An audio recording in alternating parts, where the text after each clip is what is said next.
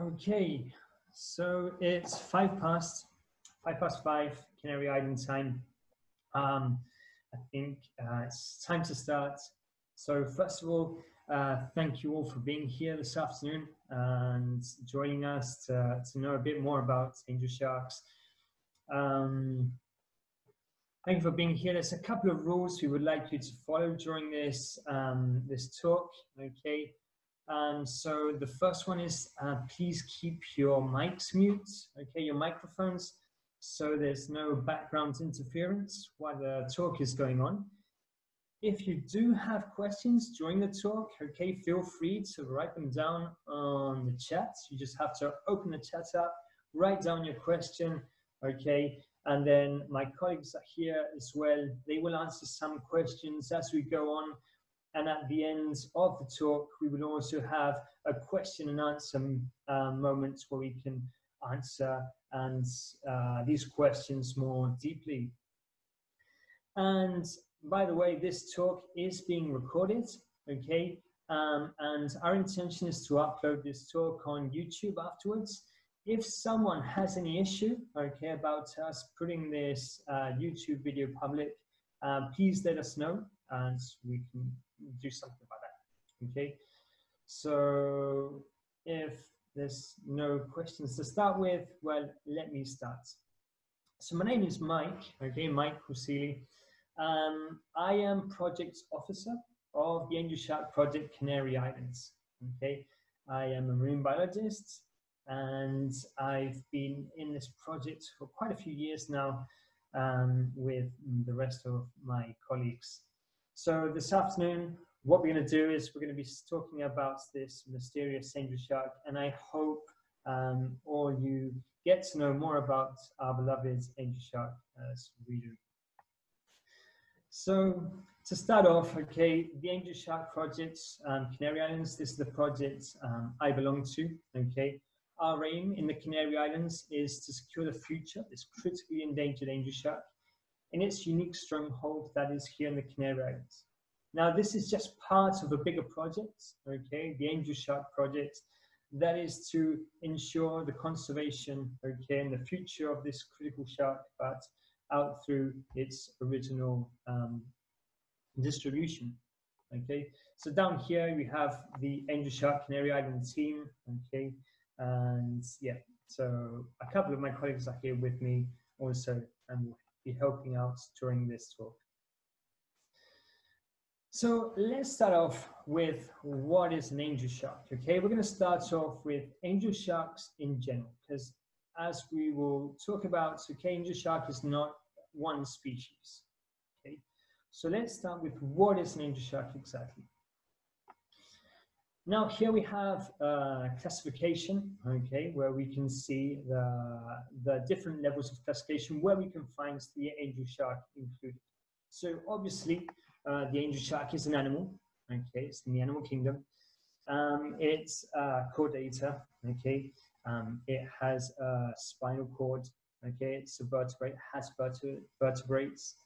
It's in the Gnathostomata, okay, group that includes all the fish that have jaws, okay, and inside the fish, in the Pistis superclass, okay, it's in the Chondrichthyes, okay.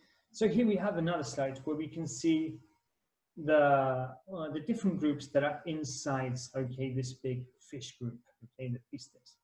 So on one side we have the Actinopterygii. Okay, Actinopterygii, that would be the bony fish. Those fish, okay, that have bones, and they also have gills covered by an operculum. While we have another group, okay, that are the Chondrichthyes, where we would include the sharks, okay, plus other groups. And here we will find all of the fish that have cartilaginous bones, okay? They would be inside this group, or cartilaginous skeletons, better said.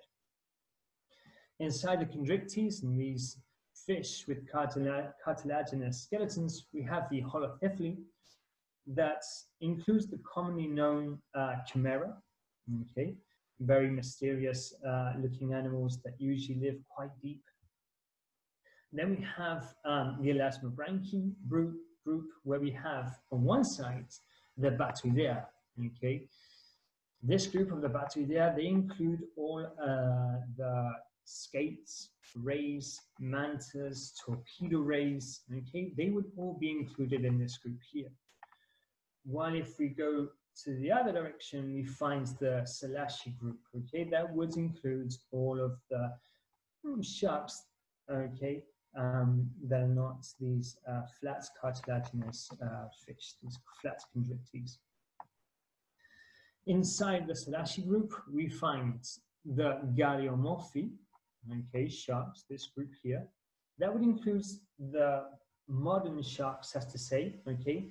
The modern group of sharks and the most typical sharks we can imagine are included in that group, okay, the Galeomorphi. While in the subgroup, the Squanomorphi would be like an older group of sharks, a more primitive group of sharks. And in this group, we would find our beloved angel shark.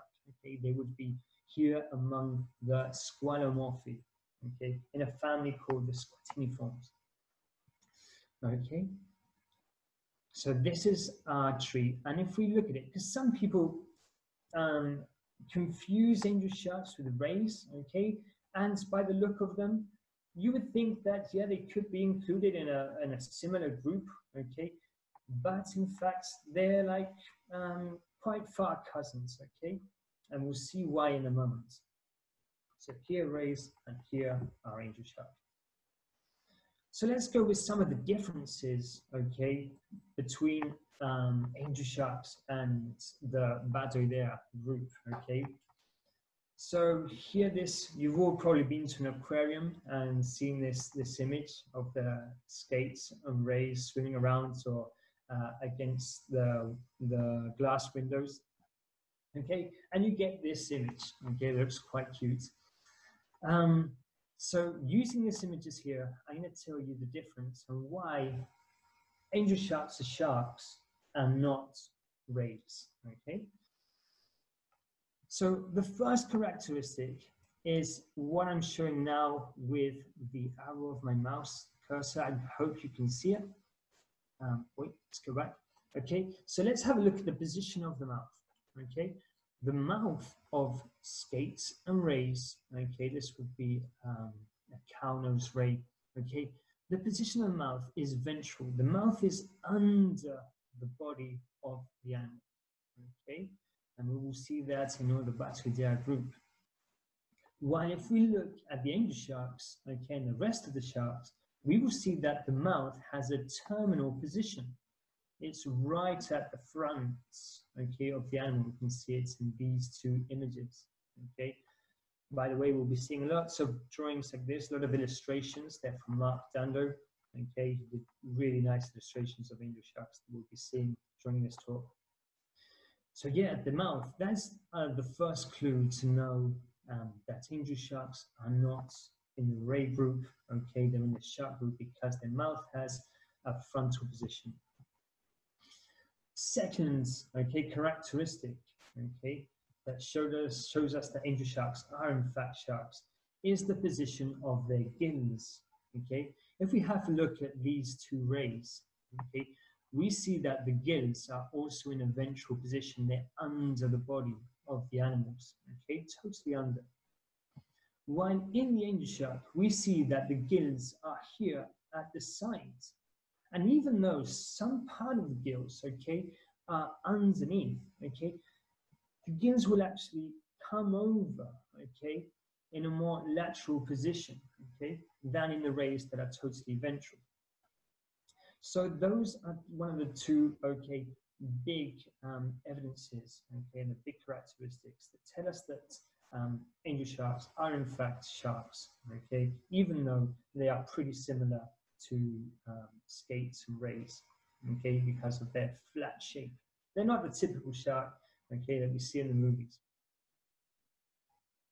So why their shape is so similar to those of skates and rays is something we call convergent evolution. Okay, convergent evolution is something we see in animals that share the same habitat, the same lifestyle, okay, and that, well, they've developed similar characteristics in their bodies, okay, a similar morphology to adapt to those conditions, to that habitat in which they live in, okay. So it's just what's in science we call convergent evolution, but not for that reason does it mean that they've got to be in the same group, okay. Here we can see in an image we took a couple of campaigns ago. Here we can see one of these angel sharks, okay, buried in the sand. And as you can see, the camouflage is great. And we'll see a video later on and talk more about how angel sharks bury themselves in the sand. Because they spend most of their life, okay, buried in the sand. That is also very like the lifestyle of rays and skates. So when we talk about angel sharks, okay, we're talking about a lot of sharks, okay, in general. And here, okay, this information was taken out of a really nice study, okay, done in 2009. And these scientists want to group angel sharks depending on their resemblance, okay, on having a look at their genes, okay, and they were trying to group them to see who had common ancestors. The thing is that in this family of sharks, okay, there's only actually one common ancestor. And from this one common ancestor, we have all these 25 species of angel sharks, okay? And out of these 25 species of angel sharks, okay, these scientists managed to group up these 1, 2, 3, 4, 5 groups, okay, where they could introduce or they could group up, okay, angel sharks that had more resemblance, okay, or their DNA, their genes had more resemblance. So when we have a look at these groups, okay, we can find, first of all, we have this Europe, North Africa, Asia group, okay, where we have these species here, okay. Squatina stands for the genus, okay, of the animal, okay, in classification. And the last words in the Apuleata, Squatina, Opulata, these words are a specific name of each species. Okay, that's why you would see Squatina in every row, okay, because that is the common genus. They're all included in the Squatina, Squatinidae. So we have this top group, okay, Europe, North Africa, and Asia. Okay, we have quite a lot of angel sharks here included. Now, you might think that this is weird to group angel sharks from Asia and Europe all together, but as I said before, they all come from a common ancestor. And remember, these sharks have been around for hundreds of millions of years, okay? So the oceans have been moving around, and so some of these sharks might have been connected, okay, in another time. Then we have South Africa, okay, we have this single species in South Africa, okay, all on its own. Then we have in Australia, we have 4 species around Australia, okay, a bit isolated. In America, okay, including North and South and Central America, we have these 5 species. And then we have this other group, okay, that isn't specified, the region isn't specified, because they are angel sharks that have had very small citations. There's been very small registrations of these angel sharks, okay. Some species have only been found in like fish markets and things like this. So there isn't much knowledge about them, so they haven't been included in any of the other groups, okay. Also, some of these angel sharks were discovered actually after this study was done. These ones here at the bottom, okay, Squatina vari, David, Caliete. We'll see some images of them in a moment, okay. So yeah, there's still angel sharks being discovered in the last years, okay. That's something quite interesting. So let's have a look at them. These are the ones we can find around Europe and Asia and North Africa. Now, angel sharks, as you will see, they're actually very similar one from another, okay? They're actually very similar. The morphology of the body, okay, is very, very similar. There are small things that help us differentiate each species, but it's not easy, okay? You've got to get very familiar with the species to actually recognize them at first sight. And even then, sometimes you need to really look at small details to recognize the exact species. But some of the things we can use to differentiate species are, for example, the barbels, okay? They have little barbels at the front that help to detect vibrations in the water. The distribution and the shape of these barbels is one of the characteristics that can help differentiate species. Also, there are some markings that are exclusive to some species, okay? Here we can see these dots. Let's have a look here. Here we have some more Squatina africana. This is the lonely one down at the bottom of Africa. As you can see, the head is another characteristic that's also used to differentiate species. Some of the heads are rounder. They have small bumps on the top of their head. Some heads have a more triangular shape. Okay. Then some of them, well, as I said, as we saw before, okay, these ones have these dots that are exclusive of this species. Or here we have also some dots on this Squatina tegosellata. Here we have the ones we find around America. Okay, the armata, this one, for example, we have these bumps on the top of the heads. It's quite characteristic to them. And then we can also find in angel sharks, even though we can't see it in these photos, but many of them present on the back a line of tiny little spines, and the distribution of those spines, okay, can help differentiate some species. Here we find some of these weird species, okay, that aren't classified in any of the other regions we saw before.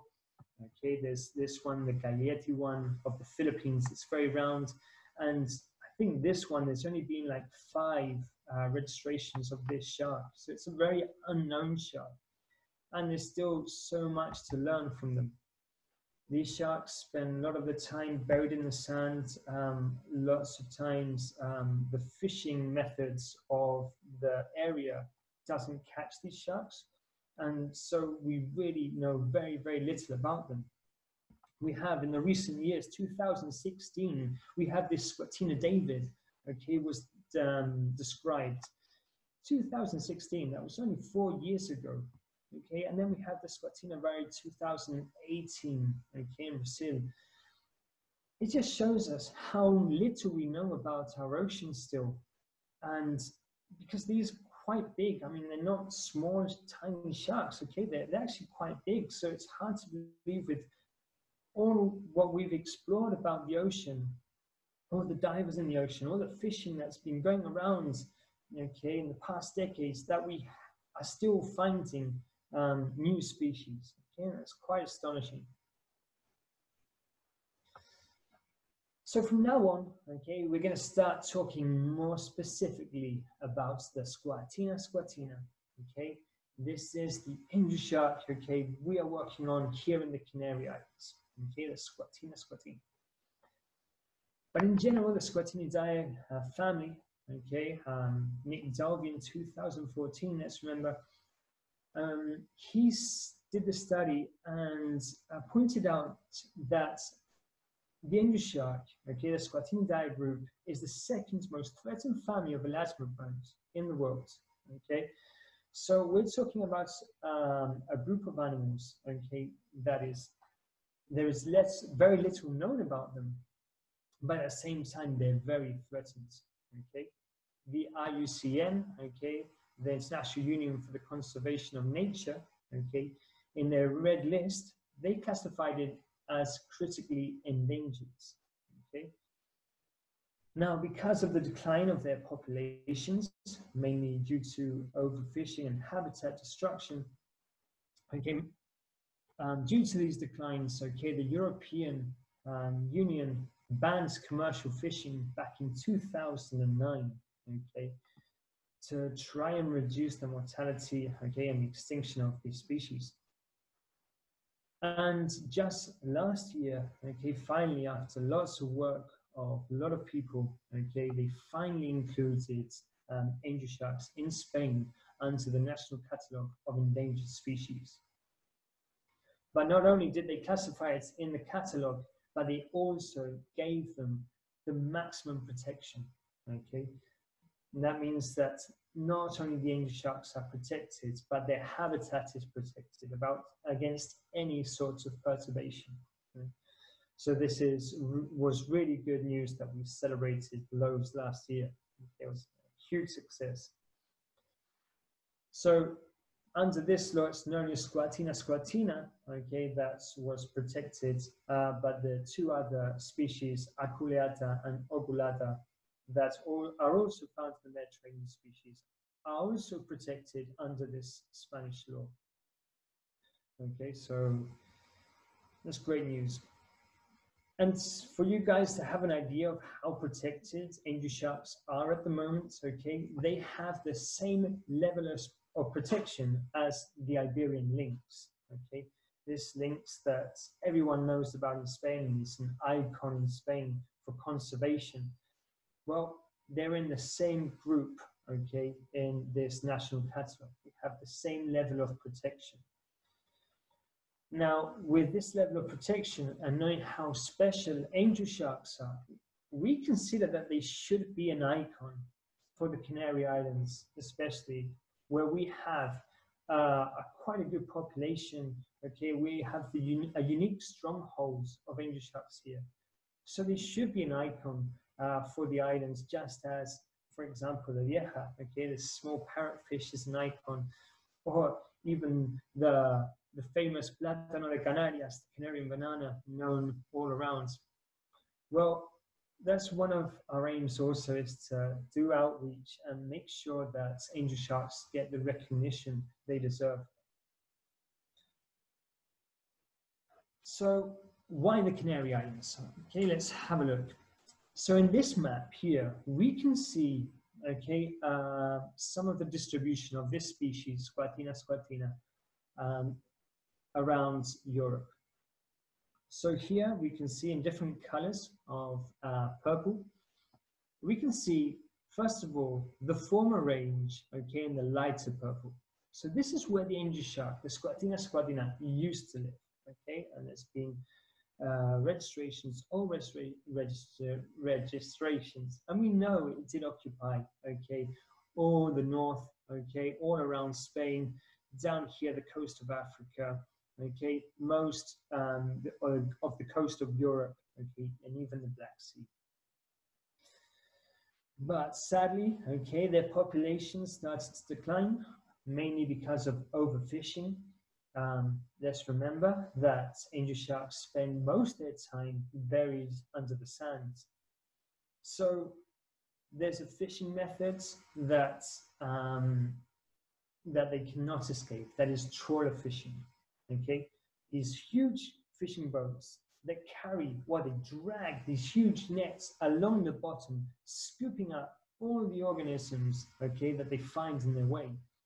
Angel sharks sleeping in the beds, okay, in sand or muddy areas, okay, they think that they're hiding, okay, they will not move. And once the net went over them, okay, they would launch out trying to escape, but it would be too late. So trawler fishing has happened and has been used in most Europe for decades now, okay? So that is one of the main reasons why the angel shark has disappeared in its former range. In a darker purple, okay, we have a recent known distribution, okay? This means that there have been sightings in these places since year 2000, okay? Now that doesn't mean there's been loads of sightings in this area and people have seen loads of individuals, okay? This means that, hey, there's been 1, 2 sightings, maybe a fisherman caught one and reported it, maybe someone found one in a fish market, okay? There's been small reports, okay, or registrations of angel sharks in these locations. Okay, but here in the Canary Islands, okay, one of its original ranges, okay, here we've been super lucky that not only do we have great habitats for the angel sharks that we'll see in a moment, okay, but trawler fishing has not really happened here, okay, there has been no trawler fishing here. So that fishing that is so lethal to angel sharks, okay, here hasn't happened. So the population of angel sharks has managed to maintain itself more or less, okay, or at least we have a population of angel sharks, and it's quite frequent to see them here during our dives.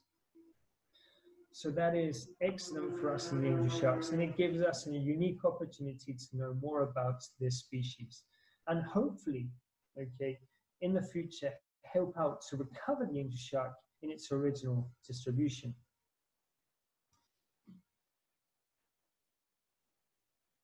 So when we start working on any species, and in this case, the angel shark, okay, one of the most important things is to know where it lives, when does it live, where does it go to know more about its biology and ecology. We need to know its movements, what it eats, how much it grows, where does it spend each moment of its life.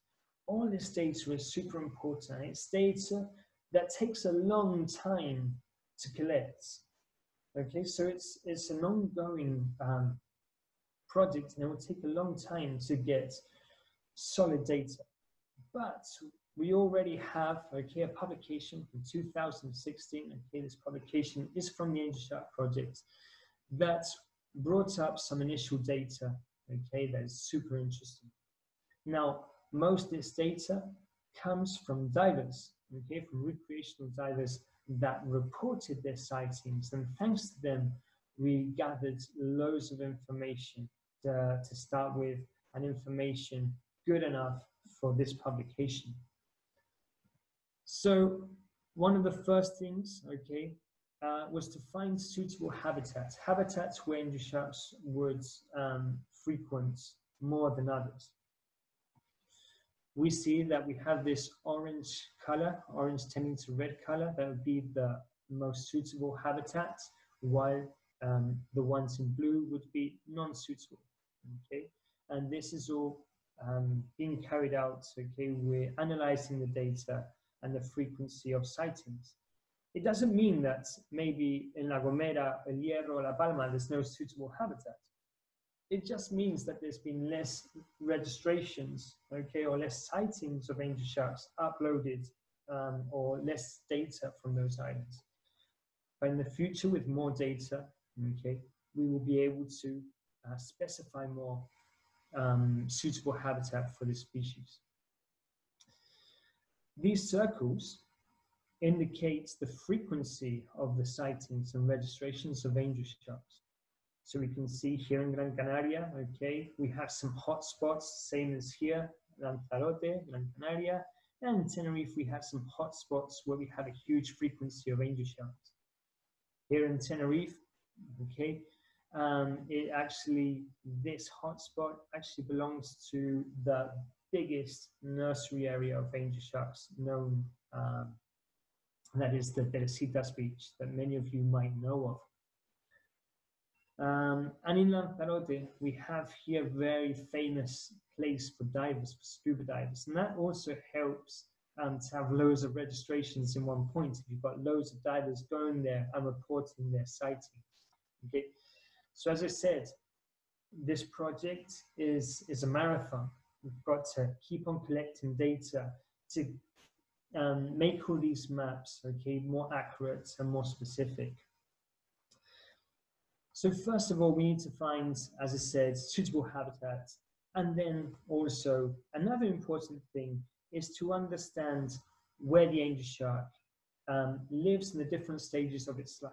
Okay, in this bottom graph, also extracted from this study, we can see that in the dark line here, this would be baby sharks, okay, newly born sharks. And here on the x-axis, we have the depth ranges, 0 to 5, 5 to 10, 10 to 15, 15 to 20, and so on. And these in the y-axis would be the number of sightings. So we see that newborn angel sharks are most frequent in 0 to 5 meters depth, okay? And then their numbers go down, or the sightings at least go down as the depth goes down. On the other hand, okay, between 15 and 10 meters, we have a big abundance of juvenile, okay, that would be these dotty lines here, and also adult sharks. And then we have here another one that's unknown, okay, that we don't know about them, and they haven't got information about these sighted sharks. So it's normal to think that baby sharks will not share the same habitat as the adults, okay? Basically because they eat different things, they need different foods, and usually wild animals, the babies and the adults don't mix together because the babies could end up being food of the adults also. So we often see that the babies always spends their time in different places, in different habitats than the adults. And this graph shows that.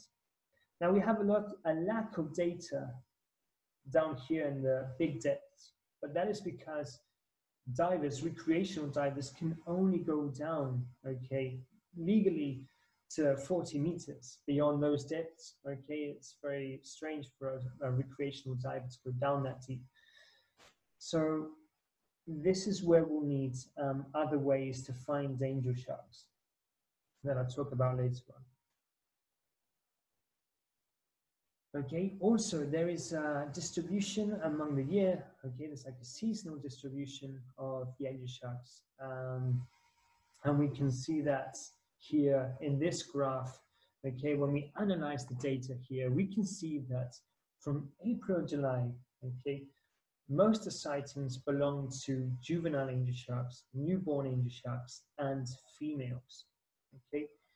Now, our hypothesis is that this is because the females are turning up, they're coming close to the shore to give birth to the pups, to the baby angel sharks, that will spend their first year, more or less, okay, in the shallows, where they're protected and they have an abundance of foods, okay, of small fish and stuff. So April and July, okay, we mostly see females and babies. While later on, okay, between December and February, what we see is mostly females, but also males, okay? And this is what we think because it's mating season, okay? So the mating season, obviously, females and males will both come to the shallows, okay? They will aggregate and they will mate during those seasons, those months of the year. And it's usually always in the coldest months. So when we say December, February, it depends on the islands a bit as well. Each of the Canary Islands has its own characteristics. And we can see that the spatial distribution, okay, and the seasonal distribution, sorry, of the angel sharks varies a little bit among the different islands. Let's talk a little bit more about the biology of the angel sharks. We said that they spend most of their time buried in the sands, and that is where they will wait for their prey. Okay, here we have again these marked under illustrations.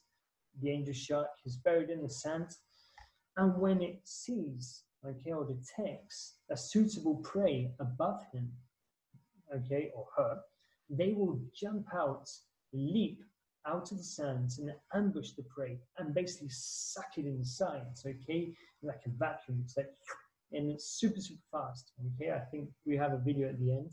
If not, I'll send you a link where you can see it. There's a super fast attack where they attack the prey, and the jaw of the shark basically comes out of the head. Okay? It's an amazing, amazing view to watch. Here, we're going to go to Instagram, okay, to have a look at a video from Alexander of Llanos de Fuego. It's a dive center in Lanzarote that helped us a lot. And here we're going to see the sequence of an angel shark burying itself.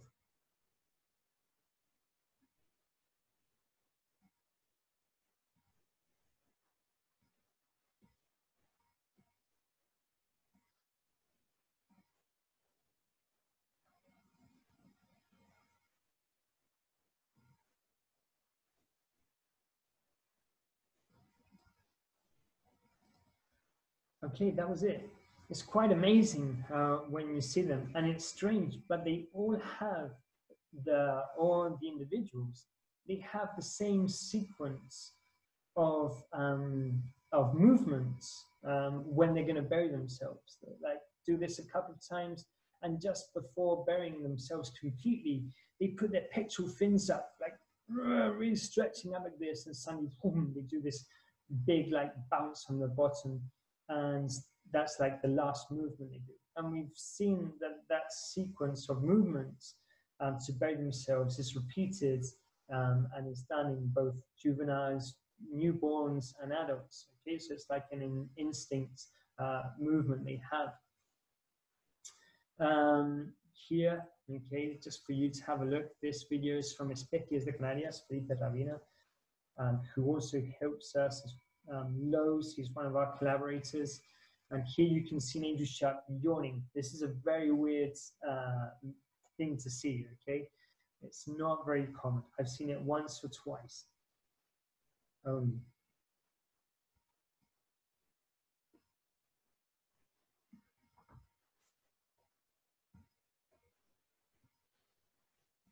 So it's an impressive view, okay, to see the angel shark yawning.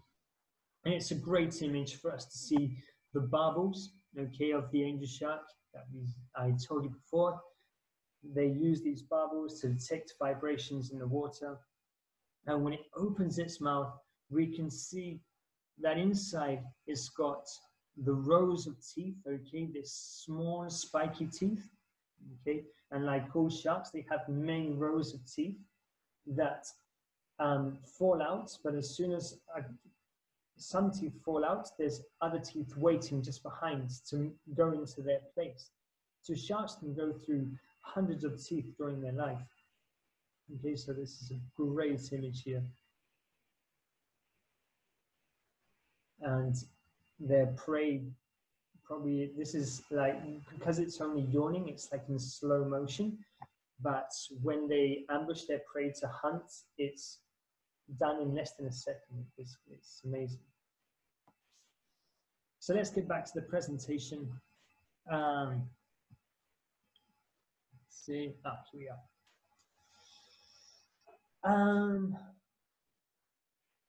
I don't know why this slide hasn't, I forgot to translate it. Sorry about that. I think the next one will be translated. So, angel sharks have sexual dimorphism, okay? We can see a difference between males and females, even though that difference is not very obvious, okay? So the main difference between males and females, okay, are these claspers or pseudopenises, okay, we call them. Now, the cartilaginous fish are the only fish that have internal fertilization, okay, for their reproduction. Okay, internal fertilization when sperm and egg cells will connect, okay, will be fertilized inside the mother. And obviously, to be able to do that, okay, there need to be mating organs. There need to be sexual organs. So in this case, the male has these two, scientifically known as claspers, these two pseudopenises. Are not really penises, okay? In fact, what they are is, you see this fin going around here, okay? Well, as they develop this fin, okay, the skin of the fin starts to grow and like twist, okay, forming these claspers, okay, like long tubes, where the semen will be sent out during the mating process. And they have two because they have two fins. So one will develop on each fin. Okay, and for them it's quite useful because depending on where they get the female, okay, to mate, they will use one or the other for the mating process. Here we have a female, and the female, when she's swimming, you don't see these claspers, okay, and the males, they're pretty obvious. And the females tend to be a bit bigger, okay, and a bit wider. Yeah, that's the same for most cartilaginous fish. The females tend to be bigger than the males. The average size for angel sharks is 1 meter 50. Okay, even though in the Canary Islands, okay, the ones we've seen are mostly a bit smaller. Okay, it's not very frequent to see 150 centimeter sharks here. The biggest female registered was 2 meters 44 centimeters. 2 meters 44 centimeters. That is a big angel shark. Okay, I'd love to see an angel shark that big, but that was in 1984. Okay, it's a long time ago. As I said, they have the males and females. Okay, we can distinguish them by these claspers. Even though when they are buried in the sand, okay, sometimes it can be a bit hard to see these claspers. Okay, so it's not always easy. And even though we might feel tempted when diving to have a look at those claspers, see if it's male or female, we shouldn't be annoying them because that would make them lose energy by having to swim to another place that might not be as suitable for hunting. Here you can see those claspers. Okay, so the mating, okay, is quite interesting. Here, this is another sequence, okay, from a video from Especies de Canarias, Felipe Ravina. This was in the south of Fuerteventura, and it was during a night dive. And basically what happens is the female is waiting, okay, in the shallows. The males are swimming around. And when the female detects that the male is nearby or close, we've seen that they lift their tail up. Okay, they arch their tail and their back up. And it seems like an indication telling the male that they are receptive, okay, that they are ready to mate. But that seems, okay, that's it, okay, but it's not that simple. The male then has to bite her, okay? Obviously, they don't have hands, okay, and they live in the water, so mating isn't that easy. So the male, in order to keep her still, okay, or to grab her, to be able to mate, he needs to bite her pectoral fin. Now, he either does it in the exact right place, or the mating will be failed, okay? The act of mating will not happen. Because after grabbing the female by the pectoral fin, they will do this tornado dance, okay, on the bottom, and the male will manage to get one of his claspers inside the cloaca of the female. It's very quick, okay, it doesn't last more than a minute usually, okay, and once that happens, they both swim off. But those people that have recorded or seen a mate, two angel sharks mating are really, really lucky, because there's loads of failed attempts. The males have not bitten her in the right place, okay, or they just can't find where to bite, okay, and the mating process just gets aborted, okay, and nothing happens. So it's not that easy for them. During mating season, it's quite common to find females, okay, that have these scars on their pectoral fins. We could call them love bites. So the little scars they have here, okay, and this has just been because she's been mating with males and the males have been biting them there on those pectoral fins. Now, don't worry, this is very common in sharks. Male sharks often bite the females to grab them for mating. And even though it seems a bit violent, sharks have an amazing ability to cure themselves and to heal from these wounds. So even though they get these love bites, okay, during mating, the females will be recovered in no time at all. Okay, the skin is really hard and thick here, and in no time at all, you won't even be able to see this. So let's talk a little bit more about the type of reproduction they have. Okay, so inside the chondrichthyes, okay, in the cartilaginous fish, we find three ways of development. Okay, inside the uterus. Well, not always in the uterus. Sorry. So you find three ways of development: oviparous, ovoviviparous, and placentary viviparity. Those are the three ways that baby sharks can be developed. Oviparous would be like older sharks usually use this way, okay, where we have, just like birds, we have an egg, and inside the egg, okay, we have a little baby shark, okay, with a big yolk sac, okay, that contains all the nutrients that this baby shark needs to develop. By the time the shark absorbs all these nutrients from this egg, it'll be ready to come out of the egg, okay, and swim away. It'll be a fully formed shark. It's a bit risky for sharks to use this strategy for reproducing, because obviously the female leaves these eggs usually hidden among algae or coral or among rocks, and obviously these eggs can be washed away or eaten by other animals, so it's a bit risky, and usually sharks that use this way are sharks that reproduce quite frequently, okay, at least more than other sharks. Then we have ovoviviparous. Okay, so these are sharks that there is an egg. Okay, they're developing inside the egg, but that egg stays inside the mother. Okay, so the shark is developing inside an egg, inside the mother.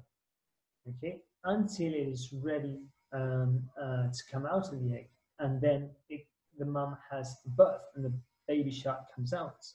Okay. Inside this group, we have different types.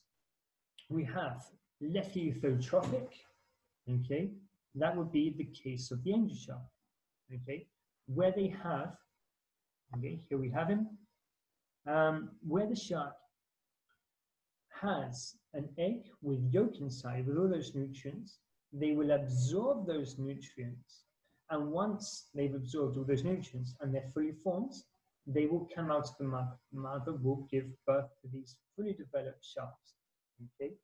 But there's no actual connection to the mum, okay? They just have this yolk, okay? These nutrients, this like egg sac, where they will feed on until they are fully developed. Then we have another group that called a matotrophic, okay, development, okay? They're ovoviviparous, okay, with eggs, and then matotrophic. And there's three different matotrophic developments. Some use a strategy called oophagy. Okay, this means that when a mum, okay, is developing young inside, what they do is they might have a couple of ovules, a couple of eggs, okay, that have been fertilized and will start to develop. But there will be other eggs inside that are not developing. Those eggs that have not developed will be foods for those sharks that have been fertilized, so the eggs that have been fertilized and will turn into sharks. And once they are big enough, they will eat those unfertilized sharks, okay? And this would be the case. This was a shark that died. They opened up and they found these three ones, developing sharks, okay? And there were all these unfertilized eggs also. So once these sharks were old enough, they would have started to eat these unfertilized eggs to get nutrients, to continue developing, to get strong and be ready to live their life as soon as they were born. Okay, the histotrophy, okay, this one is that the mum inside creates some sort of food, okay, that the babies will depend on, okay, as they are developing inside the mum. And then we have another type of development that is crazy. There's the uterine cannibalism, where the mum is, there are different baby sharks developing inside the mum, okay? But those who develop before, okay, or faster, will end up eating their brothers and sisters, okay? It's quite crazy, but that ensures the survival of at least a couple of the sharks. They will fully develop as soon as they come out. And then we have in the sharks, okay, the chondrichthyes, sorry, yeah, among the chondrichthyes, we have placentary viviparity, okay? This is when basically the babies have some connection to a placenta, a sort of placenta inside the mum, okay? So they feed directly from the mum. Here you can see these baby sharks, hammerheads, for example, have this reproduction. I think these are baby hammerheads. And you can see, okay, this little like umbilical cords that would connect to the placenta. So yeah, we said that Squatina, okay, and our angel sharks, they're lethithotrophic and ovoviviparous. Here we can see some images, okay, here we see a tiny angel shark that is developing inside its mum, okay, and here we have the yolk sac it is feeding on as it is developing, okay, so be absorbing, this is like full of nutrients, especially fats, and it will absorb these nutrients as it develops.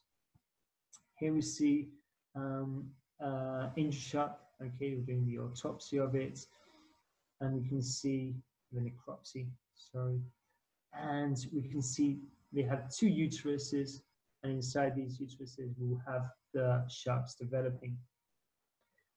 And this image at the bottom, this was from Natalia Perez. Okay, she sent us this picture not long ago. While she was diving, she found this baby. Okay, it was a premature birth probably, because the baby was born and still had some of this yolk sac attached to it. Okay, so I doubt, or we doubt, that this baby shark will survive without being fully developed, sadly. But anyway, super interesting photo. So there was a study, okay, where we saw that sharks, angel sharks, can have between 7 and 25 pups, okay, and give birth between 7 and 25. This will depend on the size and the age of the mother. The gestation periods for angel sharks is between 8 and 10 months, okay, it's quite a long gestation period.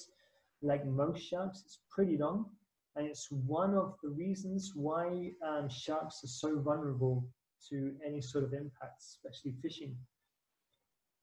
And the size when born is between 24 and 30 centimeters, even though we do have some smaller sharks recorded during our study, our investigations and our fieldwork.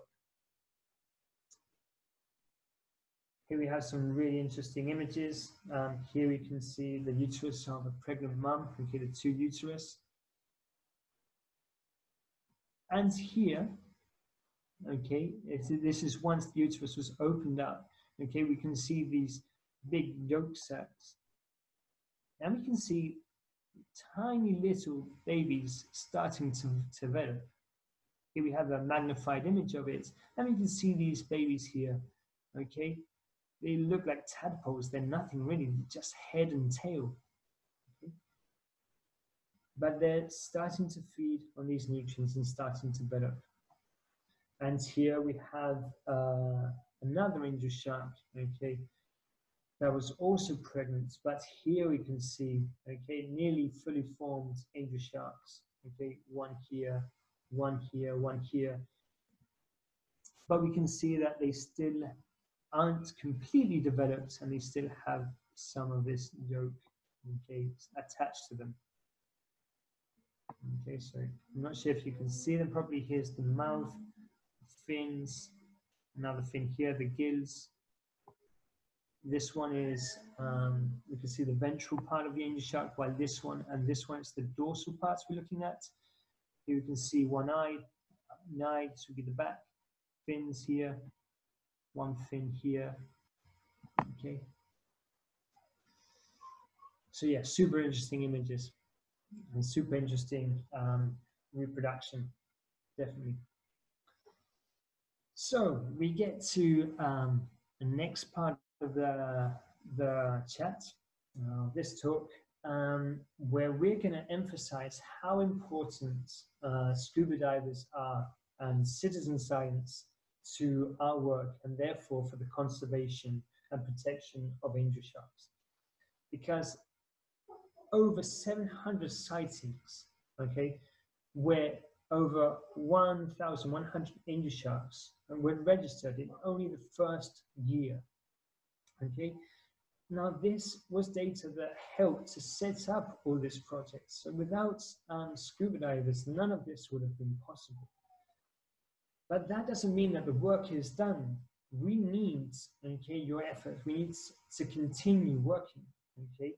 Because as I said right at the beginning of the talk, this is a marathon. We need to know more information, okay? And we need to know if these populations are increasing, decreasing, if there's any other weird movements of angel sharks, any information. We need to just keep gathering. So we want to take the opportunity to keep encouraging everyone to register their sightings on our sightings map. So at www.angelsharkproject.com, okay, /map, we have our sightings map where you can go have a look and you can see, you can choose the language you want to look at. And you can see, okay, the sightings that have already been registered. Now we see that, for example, here we have one in Madrid. It probably won't mean Madrid, okay, but it means one along Spain. We don't put the exact place where the angel shark was sighted, just to keep it safe, okay, that place. If we said where exactly, okay, those places might be overcrowded by people going to try and locate those sharks. But anyway, here we have 19 around Italy. Okay, Libya is the place where we're getting sightings recently. Okay, and we might have some sort of collaboration project being set up here. Along here, okay, Turkey, Cyprus, Greece also. But as you can see, in the Canary Islands, okay, we're definitely in the lead, okay. Here we can see the number of angel sharks for each island. Fuerteventura with a huge number of angel sharks. It doesn't mean that in La Palma, La Gomera, there aren't angel sharks. It just means that we need to get everyone to know about the importance of uploading their sightings and registering their sightings on our map. So that's what we all can do, especially us, to get people involved. And some people don't upload their sightings because they think it takes a lot of work, but we've tried to make it as simple as possible and as easy as possible, okay? So once you go to your sightings map, okay, to this map, if you just press on the map, okay, you will get a menu, a box like this, where you can actually point on the map where you saw the angel shark. Okay, we'll take you to the map and you just click on it. You put the country, have you seen an angel shark in the Canary Islands, the islands you saw it, the date when you saw your angel shark, the time more or less, how many angel sharks you saw, do you know the depth? Okay, if you have data of the depth, then you say what habitats was the angel shark on. Was it on a sandy bed? Was it swimming on top of rocks? Was the angel shark tagged? We'll see that in a moment. You can upload a file of a photo or a video, or just photo, sorry. So if you have a photo of the shark, you can upload it here. That would be super useful. And here you can leave any other comments. If it was injured, if it had mating marks on the pectoral fins, any other interesting information goes here. Behavior, for example. The babies, it's not very easy to know if they're male or female. Okay, these are baby sharks while doing our surveys, where we have to take them out and do some work on them. And one of the things we do is check, see if they're males or females. Now, we said the males have these claspers, the mating organs, okay? But on the babies, these claspers are not very developed yet, okay? Here you can see they have tiny little claspers at the sides, okay? The females do not have these smaller claspers, okay? Anyway, it's information that's going to be very hard for you to actually see while diving, okay? So don't worry if you can't see the sex of an angel shark, okay, while you're on your dive. Don't annoy it or try to disturb it just to see the sex, okay, so if it's male or female. It's because, first of all, okay, it can be bad for the shark, because if the shark is lying in a specific place, it's because that place offers it protection, or there's a good source of food there, or any reason we don't know of, okay, but that's the place it chose to stay. If we make it swim, it will go somewhere else that maybe is less suitable for it, and it wastes energy doing that. Also, hey, they're sharks. So they do, if they feel attacked or they feel under pressure, they feel that they will attack. Okay, they're going to defend themselves. They might bite. It's not common though, but hey, we've got to keep aware of them. Okay, and especially respect them because they are wild animals. As I said before, if you see an angel shark with a tag, okay, Eladio Frias, a photographer that's helped us loads, so you're taking loads of photos. But if you see an angel shark like this with one of the tags, okay, it's super important to tell us on the comments or in the boxes we saw before that the angel shark was tagged. And actually on the tag, there is a specific number, and each angel shark will have a tag with a specific and unique number that tells us what angel shark it is. So when we tagged that angel shark for the first time, we recorded where it was, how big it was, and all the data we could gather of that moment. So then if that shark is found somewhere else, okay, and we know what shark it is, that gives us a great information of the movements of the sharks.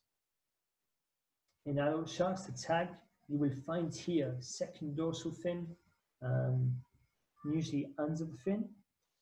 And on baby sharks, okay, because the tail is still very small, the tags are located here on the pectoral fin, okay.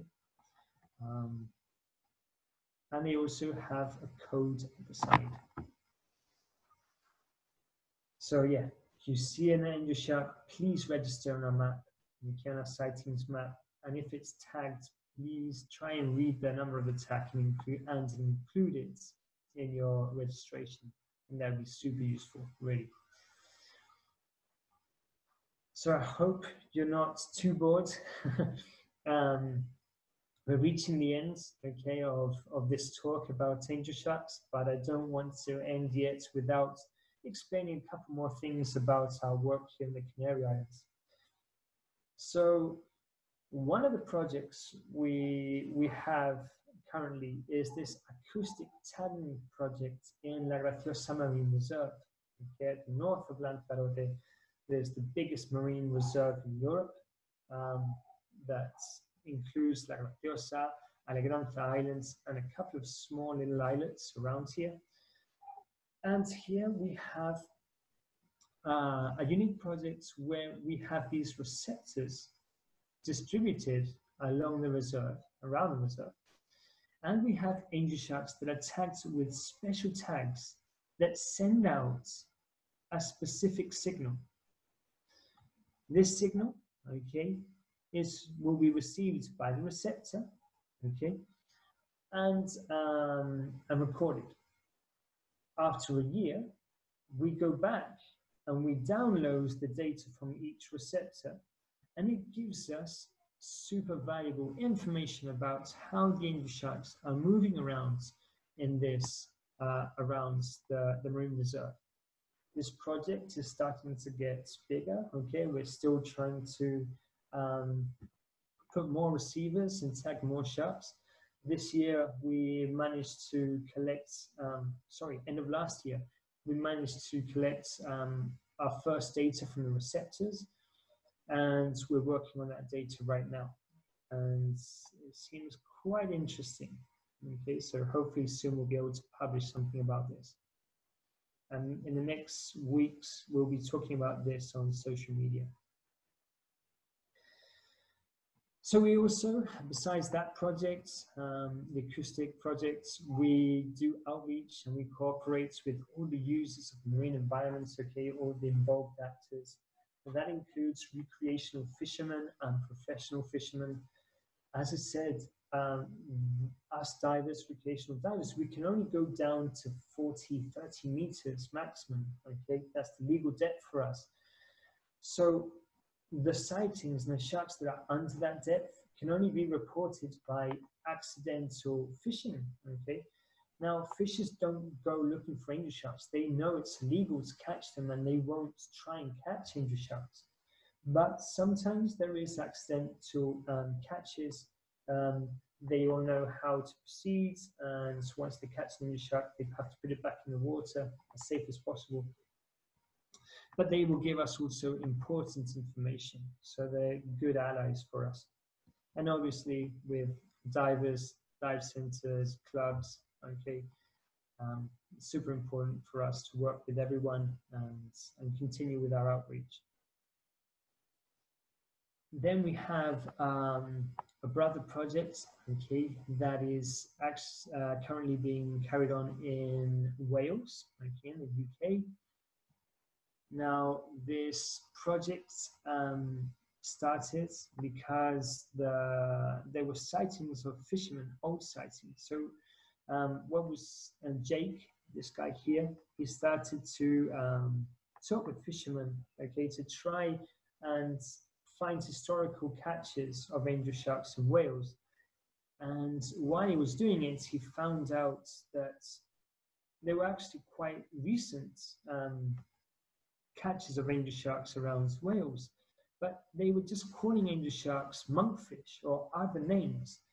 So with more work, they found out that there is angel sharks right now in Wales, and this project is expanding and having some really interesting results. And as I said at the beginning, okay, the angel shark project, Canary Islands is just part of the angel shark conservation network. What the mission is to gather all these entities that are working with angel sharks. Doesn't have to be just with the Squatina, okay, but with any species of angel sharks, and try to unite to be able to help each other out, gather information, share information, okay. And as I said, it would be great if we could, in time, manage to recover the angel shark populations in those places where now they have disappeared. So that would be like a super goal of the end of the line. If you go to the Angel Shark Conservation Network webpage, you can go there through angelsharkproject.com. You can find loads of resources. All of our publications are there for you guys to download in different languages, English and Spanish, scientific papers, reports and stuff. All of that is there, and we're usually quite active on social media. So this is the end of the chat. Hope it hasn't been too long, okay, or too boring. Hope you enjoyed. And now it's time for you guys to ask questions. I guess my